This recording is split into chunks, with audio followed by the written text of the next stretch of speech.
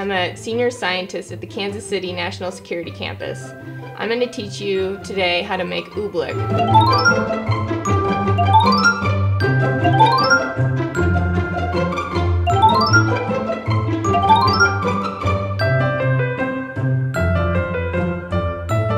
Oobleck's one of my favorites because it's super easy and super cheap. You start with cornstarch. You do half a cup, or a cup and a half of cornstarch. Open this up a little bit more.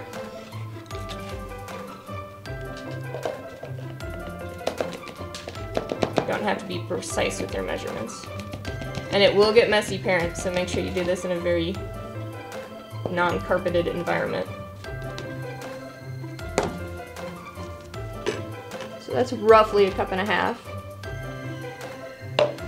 And then you're going to use 1 cup of water. Again, rough. And then stir it together. Oobleck is a non-Newtonian fluid. Newtonian fluids are independent of stress.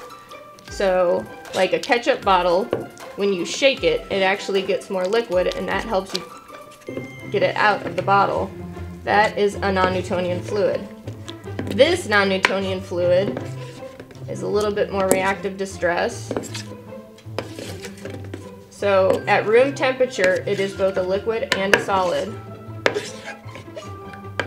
So right now you can see it's very liquidy. This is the fun part. When you take it up, oh, I need more. So if it's too liquidy, add just a little bit more cornstarch.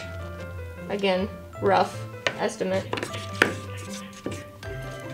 There we go. It might be very hard to stir if you stir too quickly, so go slowly. Alright, so again, it's still liquidy. And then when you try to pick it up, you add stress, it becomes a solid. And when stress is not applied, like when it runs off my hand, it becomes more liquid. So that is a non-Newtonian fluid. So these are just some ideas you can do at home that may make a mess. Thanks for watching.